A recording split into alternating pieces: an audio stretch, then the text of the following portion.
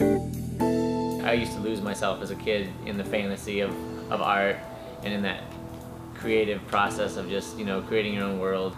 And it hasn't been as much about the craft or the technique as it really was about communicating an idea or a feeling or an energy. My name is Gabriel Mark Lipper. I live in Ashland, Oregon. The name of the show is Thoroughbred, and it's a look at the historical importance of horsemanship, basically, and the kind of the allegory to power that horses have held in our society throughout the last several millennia, and then what's happened over the last 100 years to change that. Thoroughbred looks at archetypes of power and desire and how maybe that is integrated in a society that's lost its need for, say, horsepower. It's been a fun dance to see how I can bring my representational work to this level of painterliness without losing some of the integrity of the craft.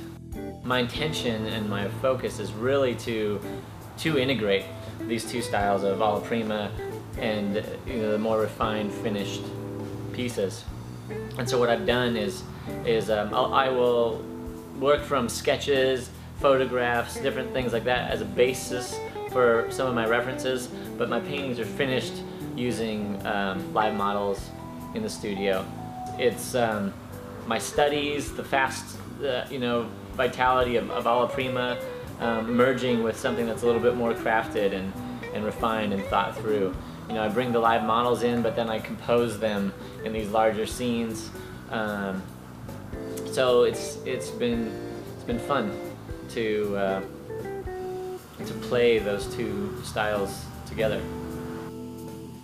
We're spoon-fed TV and movies, and rarely do you hear friends tell each other stories. And that's what you hear at my shows. You hear people telling each other stories about the work. It's exciting to be a part of that.